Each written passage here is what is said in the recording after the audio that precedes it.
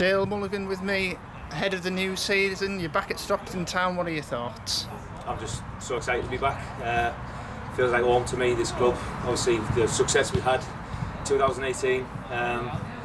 Unfortunately having to leave just because I didn't think I was getting much game time. Could have in hindsight been a bit of a mistake on my part, but hopefully come back to an even stronger squad and let's go for some more success in this season, whenever it starts.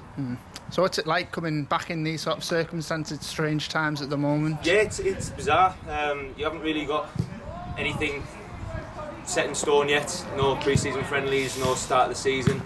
So it's I think it's going to be tough for the coaches to keep everyone motivated. I mean, the players do that themselves, but actually with nothing there set in stone, it's going to be difficult, I think, for the lads to keep giving 100% every week, but we're all professional enough, I think, to do that. But yeah, it is certainly bizarre. And how have you found your time away at the different clubs you're at, the likes of Shildon? It was a learning curve for me, going there, not knowing many people, and brought me on as a player and as a person.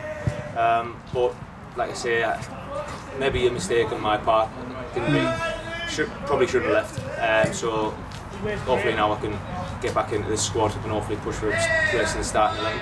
And you did play against this Stockton side while you were there. What were those games like for you? Yeah, it was really interesting. It was actually my first game for Shildon, and we won 3-1 at Shildon.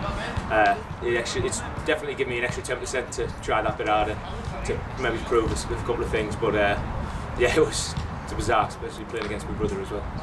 And what's your ambitions for the upcoming season as a player and as a team overall? Yeah, as a player, I want to be pushing. I want to be pushing all our teammates.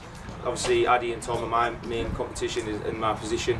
But if I can bring them on as a player, then like as both players, and I can be sat on the bench doing that, I'll be happy, because as long as the team's going in the right direction, I'm happy with that.